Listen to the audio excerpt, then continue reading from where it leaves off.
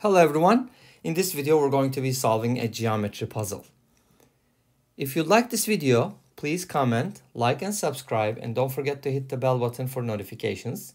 If you don't like this video, please let me know why in the comment section down below. I appreciate all kinds of feedback, and let's get started. Okay, so we do have a kite that is inscribed in a circle with radius x, which is the outside circle, which is the black one, and it inscribes another circle with radius y, which is the green circle, where x is greater than y. Find the area of the kite in terms of x and y. Okay, this is kind of like a famous problem. You've probably seen, some of you may have seen it in the literature, but it's kind of interesting, so I just decided to do that. Okay, so what we're going to do first is we're going to start by making some connections, as always, right? Okay. So let's go ahead and make some connections, and we'll go from there. So I'd like to draw, first of all, connect the two opposite vertices of the kite, like this one. We could probably do better than that, right? Let me see. Yep. Okay, here we go. So what is really critical about this is that, first of all, both of the centers from symmetry are going to be on this segment, which happens to be the diameter of the larger circle, okay, with radius x. And then, of course, it also contains the center of the smaller circle. And moreover, this is just gonna, this is axis of symmetry. It's basically gonna divide it up into two nice pieces. And we can do a lot of great things from here. It's also important to note that since this is the diameter, we're getting two right triangles here, which is super important. And let's call those lengths A and B. You know that kite has some type of symmetry. So if the shorter side is called A, let's say the longer side is B. So basically the question is finding the area of the kite, right? So we have to associate everything with the area. So we can actually start by looking at the area of this kite, right? And let's go ahead and mark a little bit more lengths here. The center for the larger circle is going to be right here. So this should be the larger radius, which is x, and the smaller one is y. Now, how do we find the area? Let me make another connection here, like this one, for example.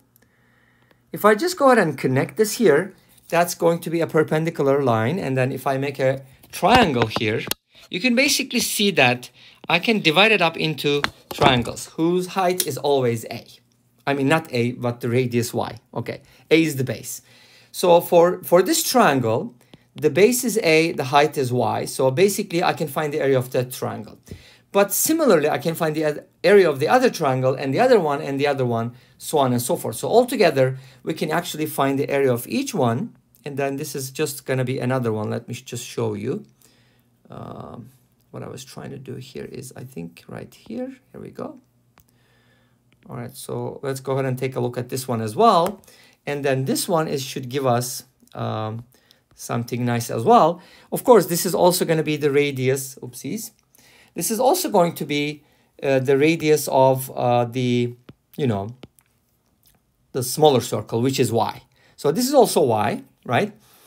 What it does is actually, it also gives me the area of this triangle. What is the area of these triangles then? Well, it's base times height divided by 2. So you're going to be getting a times y divided by 2, and then 2 times that, and then you get 2 times b times y divided by 2. And what this does is basically you can go ahead and simplify this, and you're going to be getting ay plus by, which is a plus b times the quantity y. Awesome. All right, let's go ahead and proceed with this information. Let's see where we get. Well, this is just one way to find the area, obviously, right? Of course, there's another way to find the area as well. And how do you find that? Well, since these are two big right triangles, like one of them is this one, for example, right? This is a right triangle. Its area is a times b divided by 2. So a times b divided by 2 times 2 is also going to give me the area of the kite, which is a times b. So therefore, this is the area of the kite. This is the area of the kite. So since they're both areas, I can actually set them equal to each other, which is nice, right? Well, this gives me a plus b times y equals ab. And from here, I'm getting y equals ab divided by a plus b. So this is kind of nice because it gives me one of the radii in terms of A and B, which are the side lengths, which we don't need, but in order to make establish a relationship between xy and the area, we would need this type of equation. Okay, so that's one thing that I wanted to establish. The second thing is I just want to know what x is going to look like. Well, x is kind of easy to find because x happens to be the radius of the larger circle, and if you double that, you get the diameter, which is the whole diagonal here. And the diagonal is also the hypotenuse of a right triangle here, the one that I just shaded, right? So from Pythagorean theorem, we can't just avoid it, right? We have to use it. We get a squared plus b squared, right, is equal to the hypotenuse squared, but the hypotenuse is just 2 times x. So if you square that, you'll get 4x squared. All right, this is from Pythagorean theorem. Well, what this means is that I can actually find x in terms of a and b, if that's going to help me in any way. So what I'd like to do is probably keep it like this, because what I want to do is I want to manipulate this equation. And let's think about it now. What is the question asking for, right? The question is asking for the area of the kite in terms of x and y, which are the radii.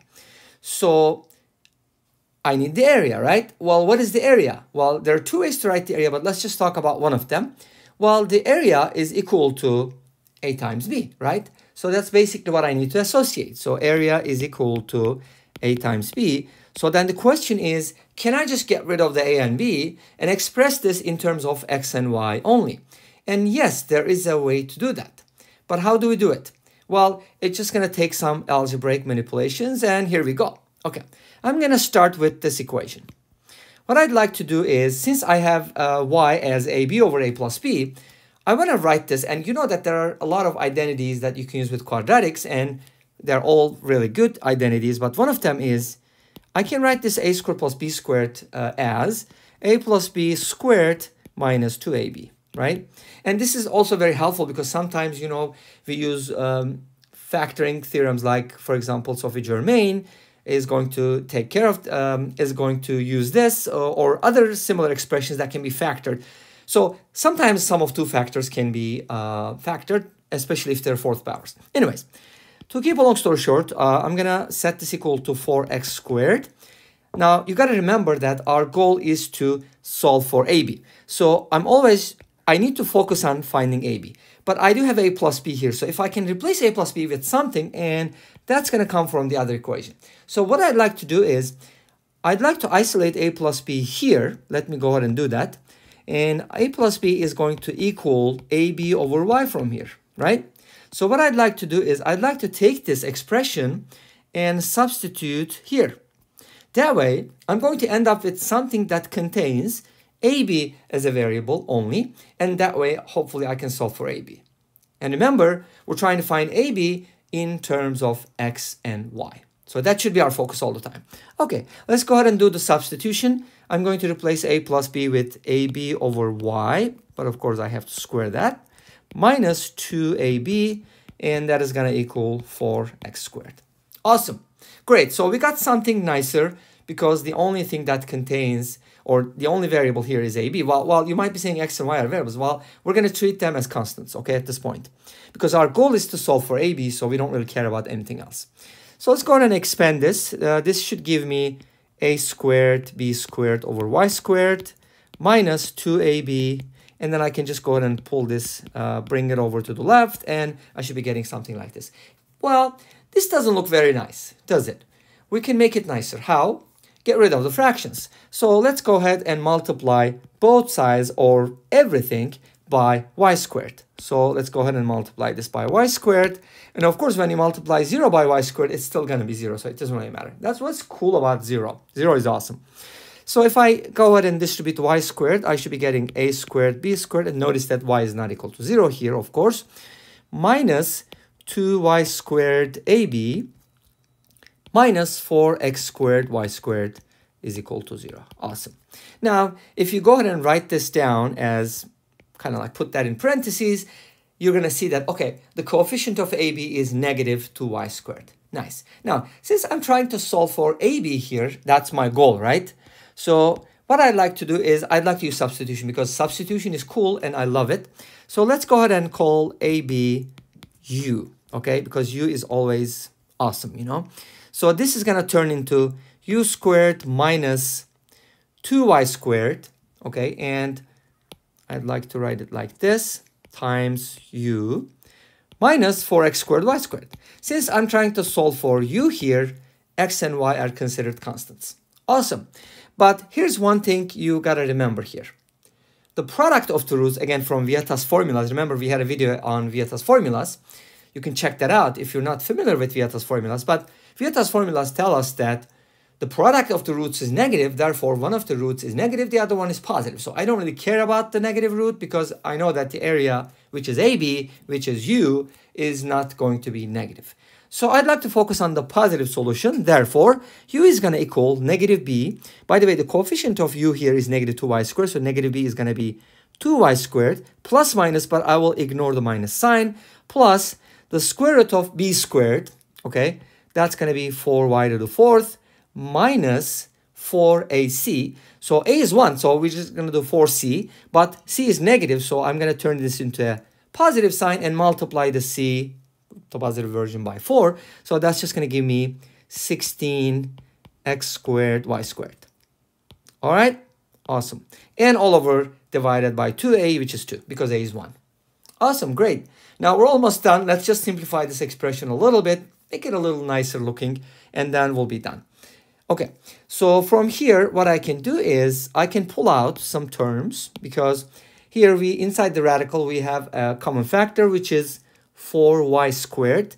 So if I go ahead and factor that, 4y squared, I should be getting here y squared plus 4x squared. Nice. Okay, cool. Now what happens to the 4y squared is that I can take it out. That's going to give me 2y squared plus 2y multiplied by y squared plus 4x squared. We're not done yet. We're still going to be able to simplify this, and that's going to be real nice. Now, you got to remember that we were trying to find the area of the kite all this time, and we called it u. So the area of the kite in simplest form is then y squared plus y times the square root of y squared plus 4x squared. And that brings us to the end of this video. Well, thank you for watching. I hope you enjoyed the video. Again, this is one of those generalizations which you can apply to many different situations. You can replace x and y with numbers. You can graph it, you know, like Desmos. I've done it with Desmos, and so on and so forth. But I hope you enjoyed the video. I'll see you in the next one. Take care. Bye-bye.